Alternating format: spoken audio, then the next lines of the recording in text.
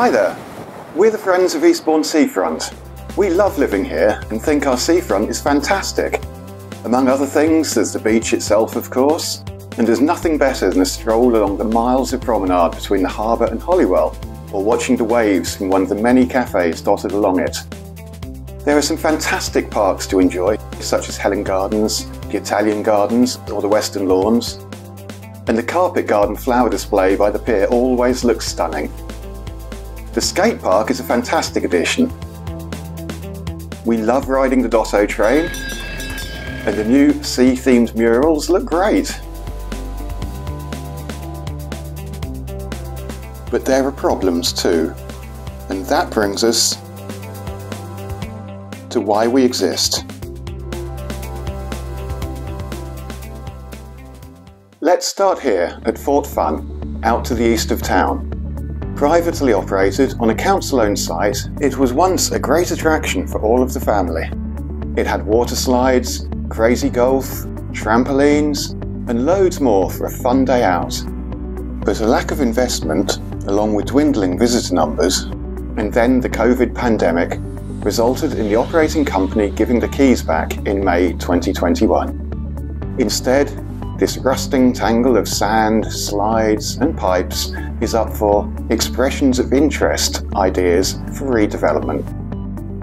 There's now a very short-term proposal for reopening just the indoor play area and the outside kiosk, which looks like happening. But what this site desperately needs is a long-term plan and investment to secure its future. After the council went to central government for a COVID bailout, a subsequent government-commissioned audit report was produced, urging the council to sell off assets, including those whose values will be enhanced through a development options appraisal and gaining change of use, such as the key strategic seafront sites.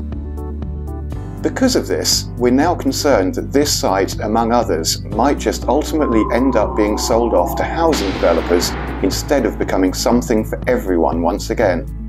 Not that we don't think Eastbourne needs more housing, of course, but just not right here. So, moving west along the promenade, there's the newish colourful beach huts to rent, and then Buzz Active, which is a great place for trying sailing, windsurfing or paddleboarding. Around the corner there's Fisherman's Green, with the Crab Shack seafood stall on the left and public tennis and basketball courts on the right. Past the Sea Cadets, the Angling Association and the Sailing Club, Treasure Island, which is great for the kids, and past the Beach Deck Cafe and the bowling greens, we arrive at our next stop, the Redoubt Fortress. The Redoubt was built in 1805 as an anti-invasion measure to halt any potential Napoleonic advances. Apart from the building itself, with its fascinating history, military museums and cafe, it also used to host numerous events such as stargazing, ghost tours and cinema shows. Unfortunately, whilst it may have been strong enough to scupper any of Napoleon's plans back in the day, time and neglect hasn't been kind. It was closed in 2019, initially for a year of repairs, but never reopened. We did volunteer to help to get it open, but were told electrical and health and safety issues prevented it. Workmen have now recently appeared on site clearing the weeds and the rubbish, but whilst it's probably too late for it to reopen this year, at least this important historic attraction is now back on the council's radar.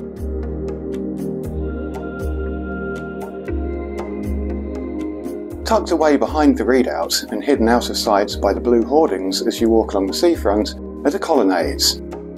Once a part of an earlier iteration of the bandstand, disgracefully allowed to deteriorate to the point that they're now condemned.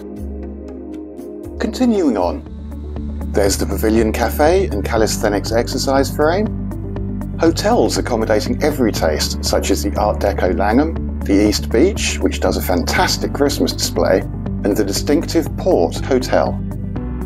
Let's pause at these two curious constructions. Called What Unearthed and Spyglass respectively, they're actually some of the winning designs of a council-led international architectural competition held in 2016 for bold and imaginative beach huts. There were supposed to be 5 of them, and we're not entirely sure why the other 3 were forgotten.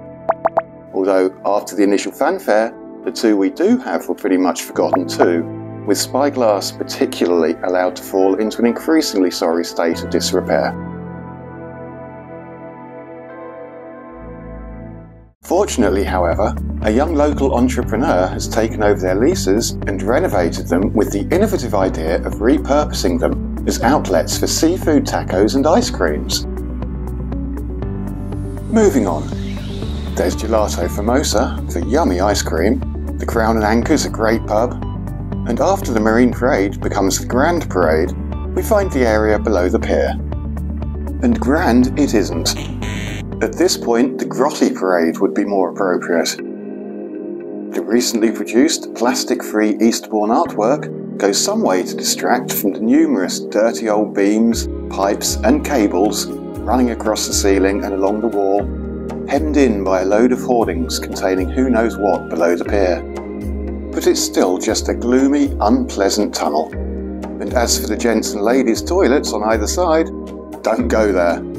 Not unless you're desperate anyway, because pleasant they're often not. But with the area around the pier being such a focal point for tourists, and as a reflection of our town, they and it really shouldn't be in such a state. Onwards again, past the beach bar and the beach cafe, a couple of the funky new murals, and on to where this all started for us, the bandstand. The site of our first campaign, the bandstand should be Eastbourne Seafront's jewel in the crown. Built in 1935, the unique semicircular design and the blue domed roof of this iconic building is one of our town's most recognisable sights. It even has its own stamp.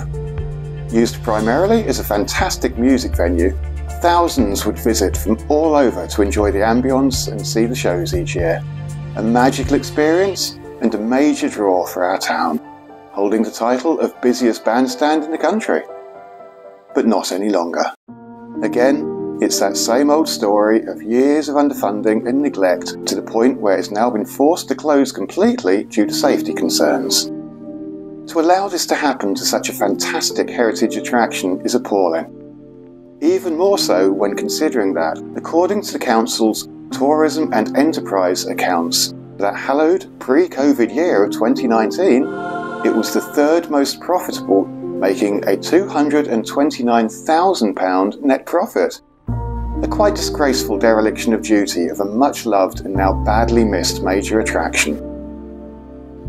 A remedial sticking plaster is underway to at least allow it to reopen in 2023, but that falls very far short of the restoration it deserves. We could keep going further along the seafront, stopping off at the Wish Tower, now closed to the public due to the deteriorating condition of its walls and ceiling, or maybe mention the awesome Eastbourne Airborne Show, which is very possibly in its final year due to council cuts. Or perhaps more generally show you some of the other poorly maintained seafront assets. But you've got the idea. We know that money is tight, yet among other projects, in excess of over £50 million has been found for the Devonshire Quarter and the tennis, £7.6 million sourced to pedestrianise Terminus Road, and £11.2 million for the out-of-town Black Robin Farm development. Now we love theatre, and we love tennis. We love car-free alfresco dining, and we may even come to love whatever the heck Black Robin Farm turns out to be. But the point is that plenty of money has been found for numerous other nice-to-have projects over the years, whilst inexplicably ignoring the seafront's urgent need and allowing it to crumble. It just doesn't make any sense. Eastbourne's a seaside town, and it's primarily the seafront and all it offers that not only make it such a terrific place to live, but also brings the visitors to our town, in turn supporting innumerable local businesses. We're not political. We don't care if the council's led by Lib Dems, the Tories, or the monster-raving Looney Party.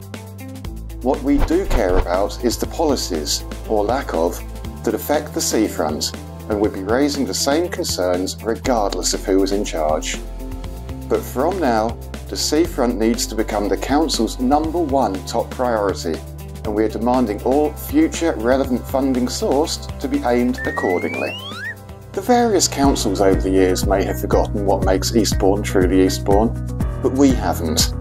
And we're here to remind them, and we hope you are too. If you love our wonderful seafront as we do, please follow us on Facebook, join our group, write to the council and let them know how you feel. So starting with the bandstand, repair, restore and reopen our seafront, and let's make Eastbourne great again.